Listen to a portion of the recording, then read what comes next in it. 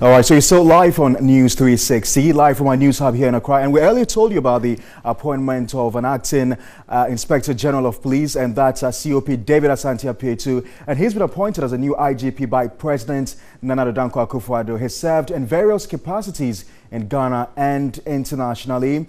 He was the David Asante Apeatu. Just to give you a brief profile of him, COP David Asante Apeatu becomes Ghana's 23rd Police Chief. He has been Director General for Research and Planning and ICT of the Ghana Police Service. Just to continue, COP Asante Apeatu is a master's degree holder in chemistry and a trained forensic scientist. He is a Government of Ghana gazetted firearms examiner. A lot more to come on this profile of the new acting IGP, David Asante Apeatu. So that's it for the acting IGP, as been announced by the President Dankwa Akufo-Addo early on today. AC. Well, so we're still live on News 360, and I think we'll bring them more on the profile later on in the bulletin and looking at, yes, so